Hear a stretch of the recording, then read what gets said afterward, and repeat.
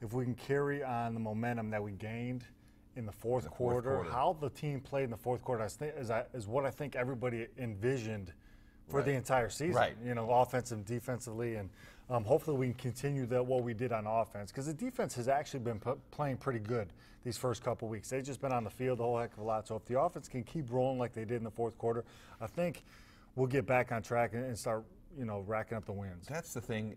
In the first two losses, I don't know if people really grasp. I mean, that Monday night game, say what you want, but the defense did its job for the most part, don't you think? I thought the Monday night game, I thought the defense kept us in the ball game. Right, absolutely, which is all you need. Which is what you want with that offense to do. Yeah, they got you a turnover.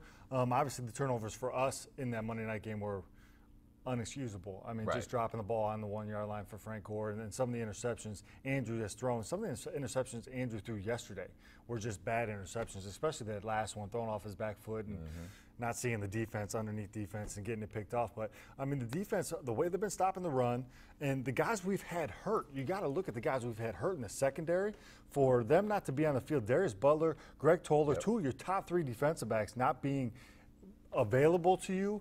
Jaleel Brown goes down for a play or two yesterday, but some of the other guys stepped up. I thought Vontae had a good game. He had a couple penalties, but overall just played well. And then, you know, Josh Thomas, the newly acquired Josh Thomas, who was just signed Tuesday, Yeah. Wednesday, shows up. How good did he look? Right. He looked great. I mean, he made the hit on Delaney Walker that popped the ball in the air. Dwight Lowery was able to get it and go for the touchdown. But just the tackles, I thought he played really well, and Jaleel played good. At times, I thought we were giving them a little bit too much space in the secondary, respecting them too much. Right. But the game plan didn't change for the Colts. Normally, they like to bring pressure, go man-to-man, and that's exactly what they did with these guys, just like if we had Toller, Darius Butler, and Vontae in there. So.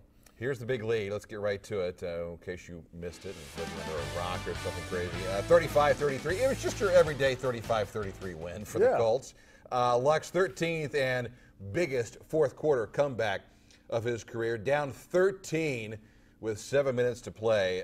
2 touchdowns for Gore yesterday, 2 takeaways for the Colts D. And, of course, when we say 2 takeaways, it was all about Dwight Lowery, the former Jag, Jet, and 1 year with the Atlanta Falcons as well. Ugly wins count the same as the pretty ones, right?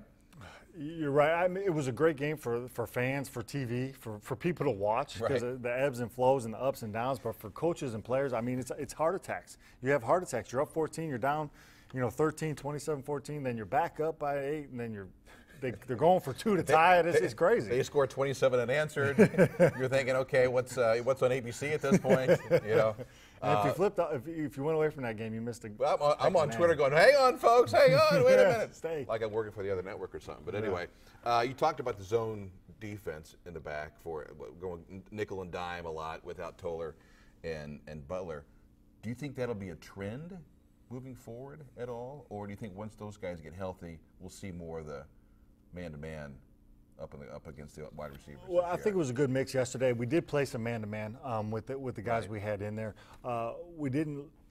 I thought we saw a lot of zone though. We saw a lot of zone, and I just think which is smart football, I think. But it really didn't look like the guys were used to playing zone. Right. I'll give you that. You sit there and you practice man-to-man because that's what you're going to do when your starters are out there. You don't necessarily going to practice for when they're not out there. So that's why you always hear when players get hurt, coaches say we're not going to stray away from the plan, because if it's like starting over basically. But you did see them try to use a little bit of zone in the back end. But I think as these guys get more and more comfortable, and if we're going to miss Butler and Toller for a long time, I think these guys are going to have to start playing man-to-man. But I did notice that we started to get a little bit more pressure with not bringing as many guys yesterday as we normally have to do. Normally when we just rush forward, we have a really hard time getting pressure. But yesterday we might have had to add a guy here or there, but we got pressure on Marcus Mariota. We couldn't get him to the turf early, but later on we started to get him to the turf and get some turnovers. I thought the Titans could have gone a little bit more to Delaney Walker, because once they got that matchup in the secondary, because it was either DeQuell or all of a sudden a DB has to come back and try to. And Delaney's not the typical tight end. It's not the 6'5", 250. I mean, he's a little shorter, 6 foot, 250 pound or so. But he plays bigger. He plays bigger. He does play than great his size. hands. Great hands. He catches everything. I actually remember when he was a free agent and he went from San Francisco to Tennessee, I was like, what are the 49ers doing? This guy is a player. And he's a player for the Tennessee Titans. He's their #1 target, I believe, offensively throwing the football. You got guys like Kendall Wright, who's a stud, don't get me wrong, but I think when they need a play to be made, they go to Delaney Walker. And you're right, he found holes in the middle. He was able to push up and beat whatever man was playing him yesterday. But you did see the Colts go a lot of dime nickel with Clayton Geathers and Josh Thomas, and it was interesting, the game plan. But I think the reason the Tennessee Titans numbers were so inflated and they did such a great job on offense is because their offense was on the field all dang day. Right. I mean, the time of possession was ridiculous. Right. And when you put a defense on the field for that long, obviously the plays are going to rack up, the yardage are going to rack up, and your defense is going to get tired. Sooner or later, the running game is going to start to work. I didn't think they could run the ball early in the game, but once they were on the field so much, they started to be able to run the football. But once the Colts, in the 12.5-minute mark in the fourth quarter, once they sustained that 98-yard drive or whatever it was, took 6-7 minutes off the clock, the defense came back on the field fresh as ever and ready to roll.